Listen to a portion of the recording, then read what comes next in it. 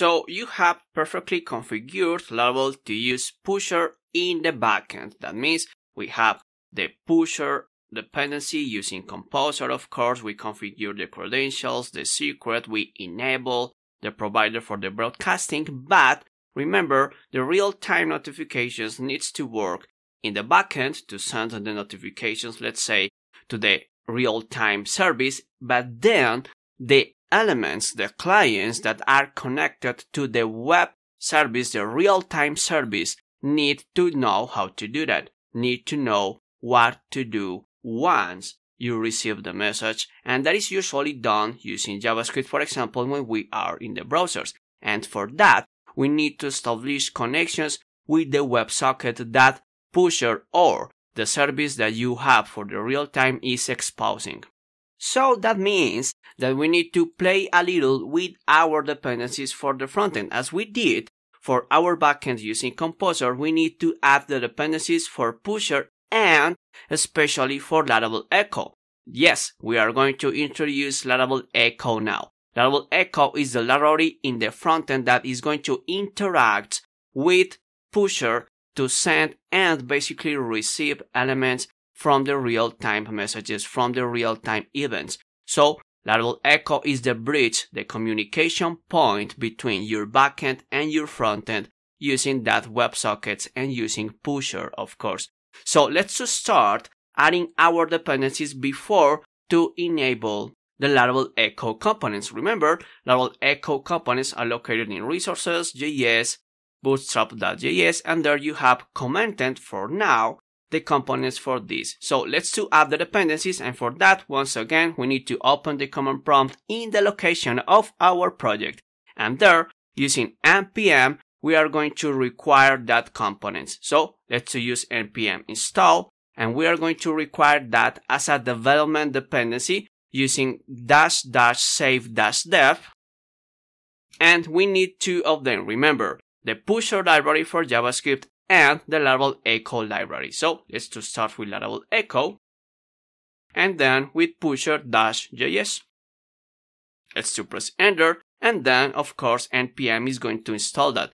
Once again, we need to compile that, but before to compile, we need to enable Laravel Echo. And how can we enable that? Well, we just need to uncomment those lines. You can see that here we are importing Echo from the definition of Laravel Echo, but additionally we are using pusher from the pusher.js.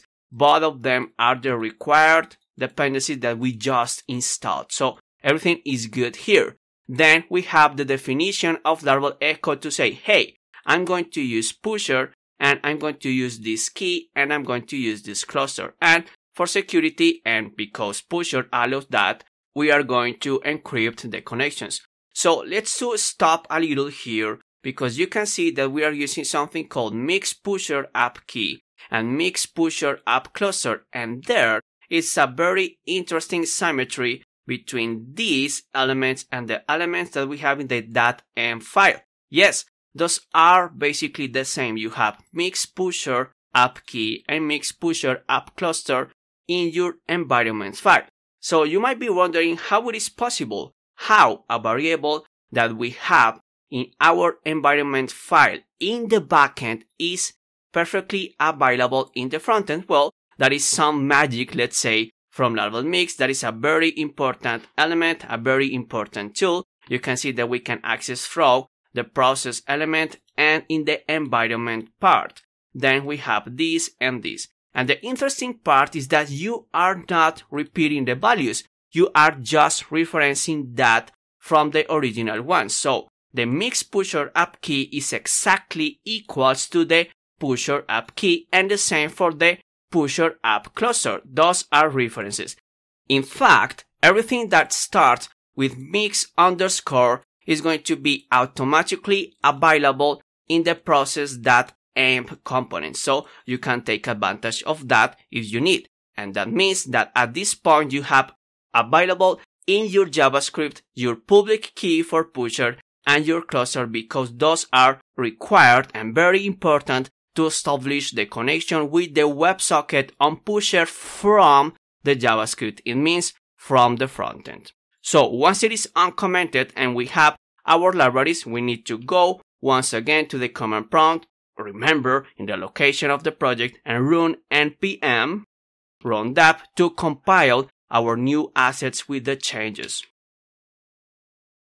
So yes, at this point, you have perfectly functional your Laravel application with Pusher and your Laravel mix using Laravel Echo to interact with Pusher as well from the frontend. So your backend and your frontend are perfectly capable at this point to interact with Pusher and to establish WebSockets connection, which are very required to receive messages on real time. So yes, we are going to do that in the following sections and in the following classes, using this to start creating our first real-time application and of course the other applications that we are going to learn and understand during this course.